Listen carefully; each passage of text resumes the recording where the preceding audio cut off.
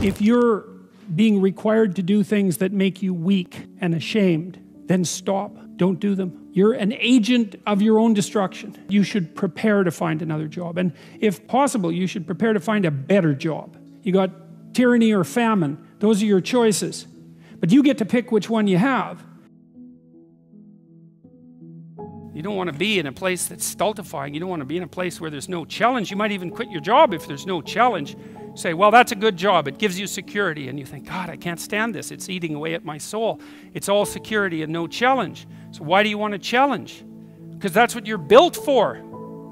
That's what you're built for. You're built to take on a maximal load, right? Because that's what strengthens you, and you need to be strong because life is extraordinarily difficult, and because the evil king is always whittling away at the structure of the state, and you have to be awake and sharp to stop that from happening so that you don't become corrupt, and so that your family doesn't become corrupt, and so that your state doesn't have to become corrupt. You have to have your eyes open and your wits sharp and your words at the ready, and you have to be educated, and you have to know about your history, and you have to know how to think, and you have to know how to read, and you have to know how to speak, and you have to know how to aim, and you have to be willing to hoist the troubles of the world up on your shoulders. If you watch yourself, you say, well, I had a particularly good day at work. And what does that mean? It means that you lost your sense of time, right? Because when you're having not a good day at work, it's like, first it's 1 minute to 3, and then it's 45 seconds to 3, and then it's 30 seconds. That's what school was like for me. It was like 21 years ago, I went to my daughter's school to sit for a class. It was about an hour long, and I was sitting there, and the teacher had all the kids on the floor and was having some of the kids read to the others, and some of the kids who were reading couldn't read at all. And I had exactly the same experience. I was sitting there. It was like being 7 years old again. I could see the clock going tick, tick. And I thought, you know, if I was in this classroom for 3 days, I would misbehave. 40 years old, I would misbehave exactly like I did when I was 6. Well, that's no place to be, right? Because if you're in a workplace and pathological things are happening, this is easy. I can tell you how you know if pathological things are happening at your workplace or they're happening with you. One of the two, but you can straighten that out. If you're being required to do things that make you weak and ashamed, then stop. Don't do them. Like one of the things I learned from Solzhenitsyn and Frankl was that systems go terribly out of control when people don't stop them when they're going mildly out of control.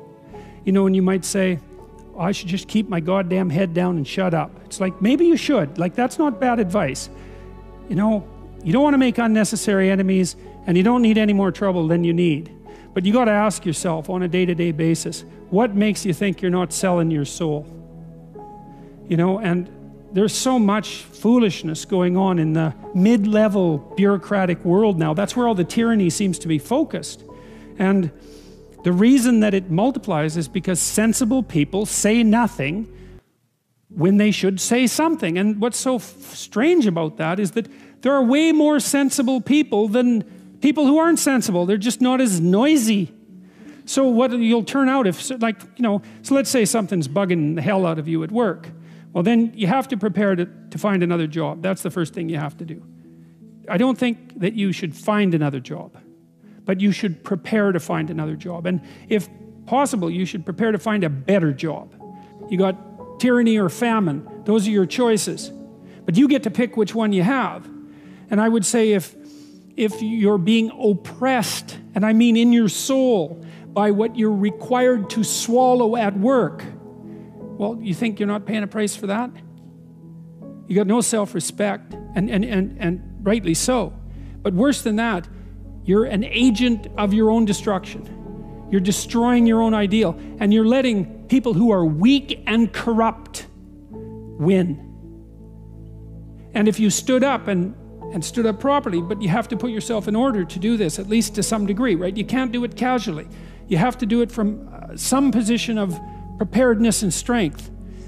Then what makes you think you couldn't scare them back into the corners? And that would be a good thing.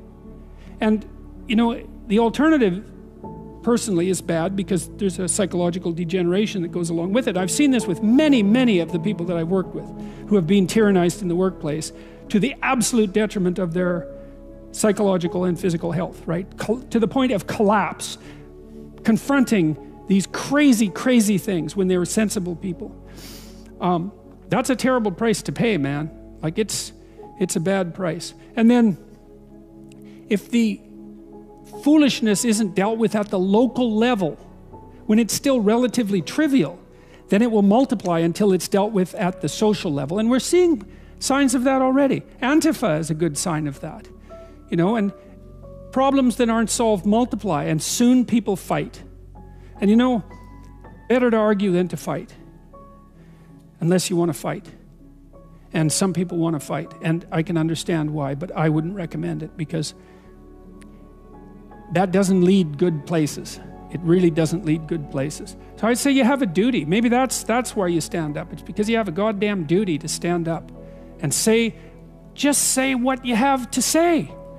You don't even have to be trying to make a point exactly or trying to get something done. It's like, this is how it looks to me. Because if you can't tell someone to go to hell, then you can't negotiate with them. And if they've got you over a barrel, then you can't say anything. So you gotta set yourself up so you've got some mobility. And actually, that's a really good principle in your life, period. You should set yourself up so that you have a lateral move at hand. And then you should find out, well, are there things at work that are disturbing my soul? You know, and you find that out. First of all, you ask yourself, okay, I'm disturbed at work. Okay, I'm probably weak and deceitful and useless and lazy. You might as well start with that. And then you talk to some people, like your wife, your friends, your co-workers, and find out, are you stupid, deceitful, and lazy? Or is there something not so good going on at work? And so if you can then eliminate your own personal pathology as a cause of your dissatisfaction, then maybe there's something rotten in the state of Denmark. And maybe you should say something about it before the whole goddamn thing collapses, because that can happen. It can happen in companies a lot faster than people ever think. You know, and you may find that, well, first of all, you may find if you say something, well, first of all, that's an adventure, that's for sure. That's a bloody adventure. And you have to do it carefully. And you have to be prepared for it. But it might be the best thing that ever happened to you. And the other thing is, if you're careful about it, you get your words right. Like, and this is strategic battle, right? It's not something you wander into carelessly. Then you may find that there's lots of people who feel exactly the same way you do, and that you've actually cottoned on to something. You're a canary in a coal mine, and not just some like psychopathic mouthpiece.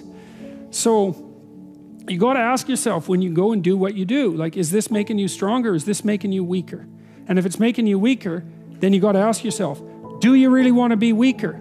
Because the weaker you get, the more you're tyrannized. And then worse than that, like the weaker you get, the more bitter you get. And the more you'll work towards terrible things, the more you'll snap at your wife, the more you'll kick your kids, you know. Like, it's no joke to be tyrannized at work. And so I would say you have an ethical responsibility as a citizen to forthrightly confront creeping tyranny no matter where it occurs. It's not so obvious that jobs are beneath people. You know, because imagine you have a job as a checkout person in a grocery store. You know, it's a fairly unskilled job. You can be some miserable, resentful, horrid bastard doing that job, boy. You know, you can come in there just exuding resentment and bitterness and making mistakes and making sure that every customer that passes by you has a slightly worse day than they need to, right? And you know, pilfering time and perhaps pilfering goods and being resentful about the people who gave you the position because they're above you in the dominance hierarchy, and talking, you know, bad things, gossiping behind the back of your co-workers. It's like you can take your menial position, self-described, and turn that into a very nice little slice of hell. That's for sure.